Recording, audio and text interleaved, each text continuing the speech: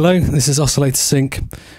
Welcome to another video where we're looking at some programming tricks that we can use on the Korg Monologue. So one of the objections that you sometimes see leveled at the Monologue is that we've got quite a limited envelope generator up here. We've only got an attack and a decay, and it can only be arranged in certain ways. It can only be sent to a limited subset of parameters. Now, personally, I'm a big believer that these sort of restrictions actually help with creativity, both in terms of cutting down options so that you spend more time creating and less time trying stuff out, and also because it leads to you trying to look for novel workarounds, which can lead to new sounds. But I have to admit, sometimes I do find myself missing that flexibility that maybe a second envelope generator would bring. But we do kind of have a pseudo second envelope generator on the Monologue, and we find it in the LFO. So we all know what the LFO does usually, and that is that it will oscillate a parameter at a lower frequency, although we can go audio range on the Monologue, and so we can do something like this if we apply it to the pitch.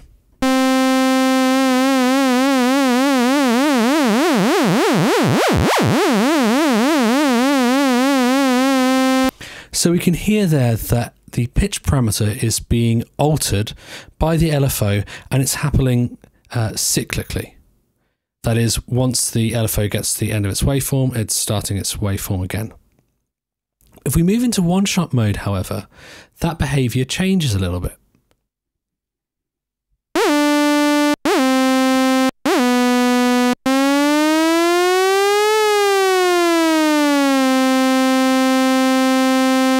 So rather than altering the parameter cyclically, what's happening instead is we are going through the waveform once and then finishing.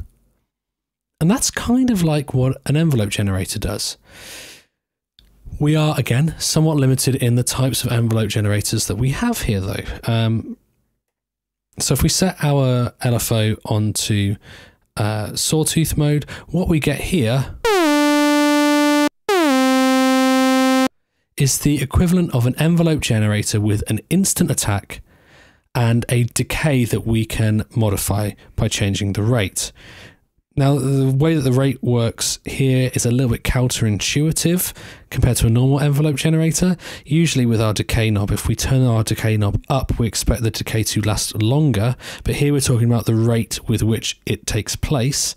So actually, if we want a shorter decay, we turn our rate up instead. So sawtooth, instant onset, and then a variable decay. Our triangle wave gives us a envelope generator essentially where the attack and the decay are coupled. That is to say, if we have a fast attack, we also have a fast decay. Or if we have a slow attack, we also have a slow decay.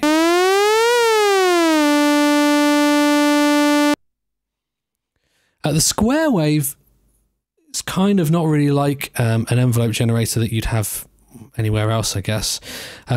Here what we have is an instant onset, a hold time, which is defined by the rate, and then an instant release or decay, depending on how you want to look at it. Or faster.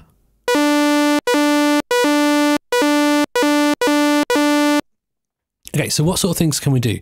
Well, let's start with this square wave, because actually I quite like this one, because you don't tend to do this sort of thing with envelope generators. So if we find a nice sort of octave interval by changing the intensity,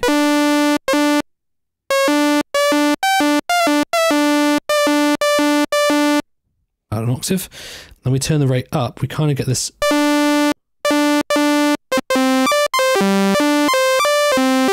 kind of plink at the start of the note, which is quite pleasant. And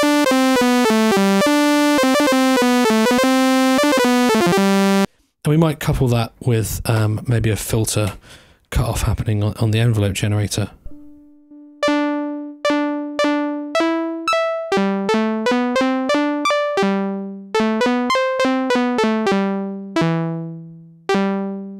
Now already what we've got here are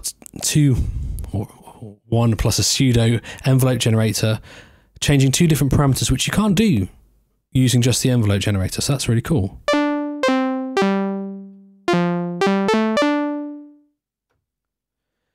Okay, let's try something else. Let's open up our filter again for the moment.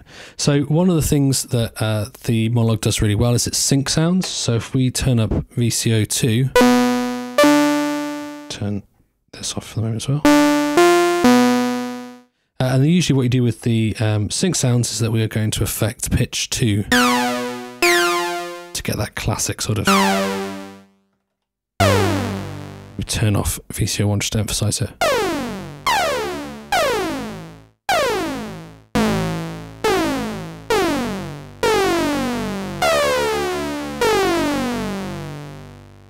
A little bit of VCO1 back in. Change the pitch to accent. Classic sync sounds. It sounds great. But if I want to affect the overall sort of harmonic content here using the filter, I've kind of only got really the options to do it statically. I can either have the filter open, or I could shut it off. But I can't easily do that sort of classic open at the start and tail off with the envelope generator, because I'm using that to do my sync sound. But if I have my LFO in one-shot mode and I go over to probably the sawtooth is most applicable, and we send that over to the cutoff, find a rate that works for us.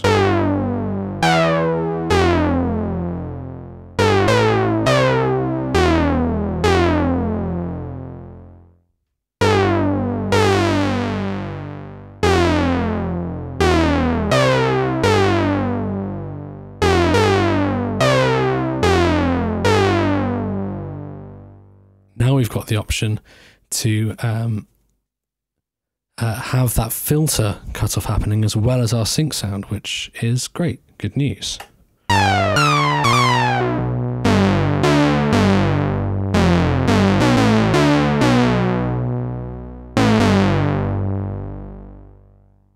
What's that sound like with a triangle instead?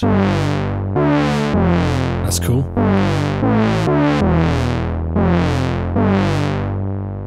A bit of resonance.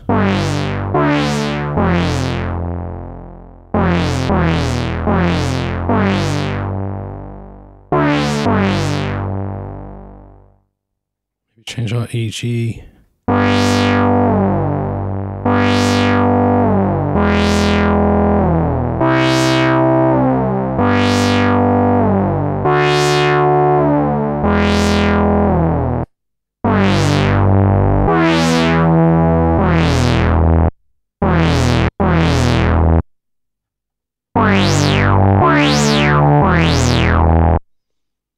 So next time someone tells you that the Monologue is limited because it only has one envelope generator, you kind of look at them wryly and think to yourself, well, 1.5 probably.